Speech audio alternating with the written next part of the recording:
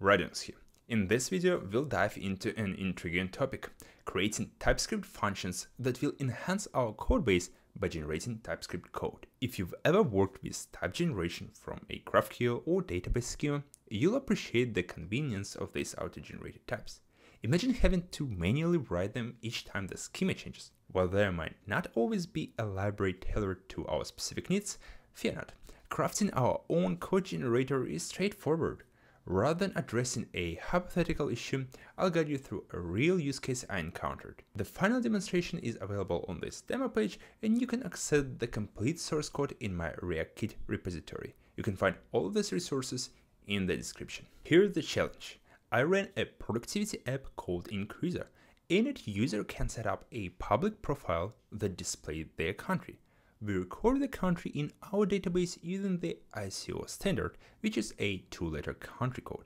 But on the front end, we need a user-friendly way for individuals to select their country. This means having a map that links each country code to its full name. Moreover, we aim to enhance the user interface by showing a country flag next to the user's name. Thus, we need a dynamic React component that can display the correct flag based on the provided country code. We already possess a JSON file containing all the country codes and names, along with a directory filled with SVGs of the country flags. We could directly utilize the JSON, but that wouldn't be that comfortable. Furthermore, while we could host the SVGs on a STN, this approach would compromise the reusability of our component. Why? Because any consumer of the component would then need to be concerned about the hosting location of the SVGs. This is where the power of code generation truly shines. Let's tackle the most straightforward task first. We'll transform the JSON file into a TypeScript file. This file should export a record containing all the country codes and names, define a country code type, which will be a union of all the country codes, and offer a list of all these country codes. Given our requirements, the generated TypeScript file will look like this. Our workspace is structured as a monorepo. Within this setup, the country's data resides in the utils package, specifically under the countries directory. The generate country script from the codegen directory produces an index.ts file. To execute this script, we can either use the command npx tsx directly from the terminal or incorporate it into the package.json script section for ease of use. This allows you to simply run yarn generate countries whenever you need to generate or update the country data. In the generate countries file, we read from the countries.json file. This file contains country codes and names and is situated in the same directory as the script. We first organize blocks of code and separate them with two new line characters. The initial block establishes the country name record object as a constant. This subsequent block determines the country code type, and the final block assembles the country codes array. In the end, we invoke the createTsFile function tasked with writing the file. The createTsFile function is designed for reusability across multiple packages in our monorepo. As a result, we've isolated it within a dedicated package named codegen. This function accepts several parameters. Extension specifies the file extension defaulting to ts. Directory indicates the directory where the file will be stored. File name names the file. Content outlines the content for the file, and generated by records the script responsible for generating the file. Upon execution, the function first checks and creates the necessary directory if it's missing. Subsequently, it retrieves the prettier configuration from the project's root to ensure the content is formatted consistently with the existing codebase.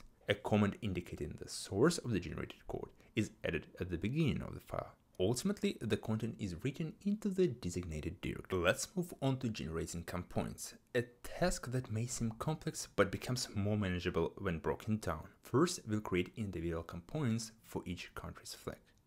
Following that, we will design a master component that renders the appropriate flag based on a given country code. Here's an example of the component for the Italian flag.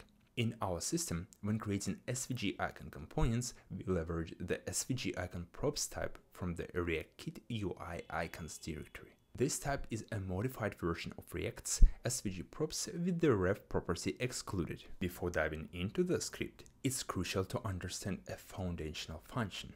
the one that converts an SVG string into a React component string. The heavy lifting within the SVG to React function is primarily executed by the transform function from the SVGR package. However, additional processing is required to finalize the component. Our aim is to set the component size using the font size attribute, which can be inherited from its parent.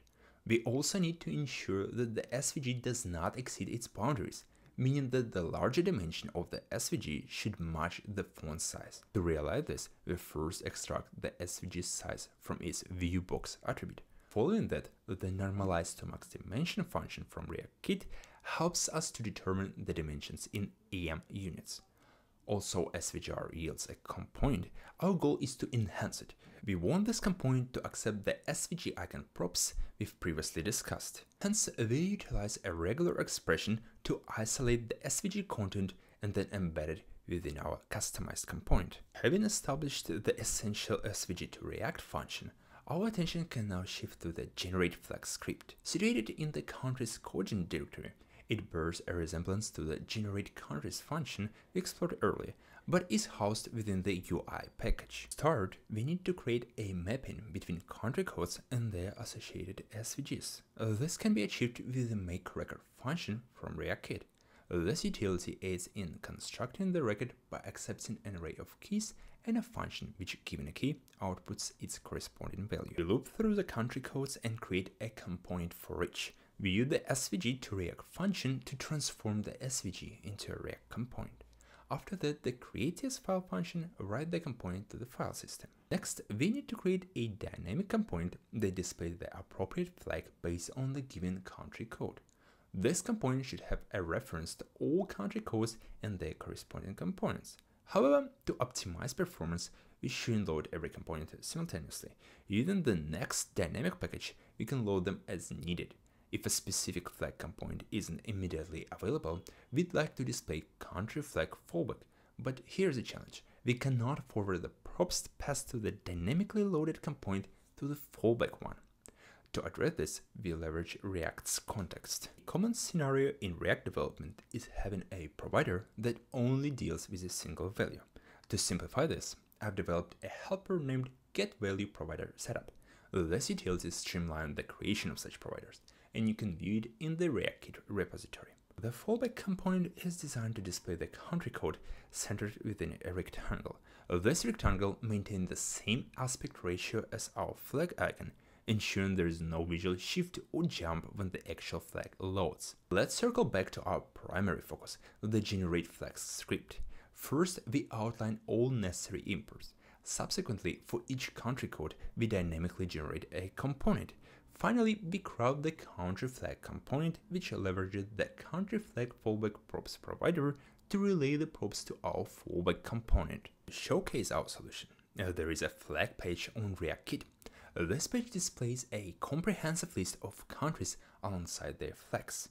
The tab navigation component facilitates switching between viewing flags as SVGs or emojis. We use the country codes list to loop through all countries, and the country name record assists in displaying each country's name. The match component from ReactKit ensures that the appropriate content is rendered based on the active tab selection. To bestow a border radius upon the country flag, we nest it inside the icon wrapper component. This component, a styled span element, is designed to fit its content perfectly, and it conceals any overflow. While it might have been simpler to use emojis for flags, they come with design considerations, such as the waving shape on Mac, which may not be suitable for all UIs. For those seeking a flag representation using emojis, the provided function transforms a country code into its corresponding flag emoji. That's all. If you found this code generation journey useful, please like and subscribe. Become an effective 10x programmer with my productivity app at increaser.org.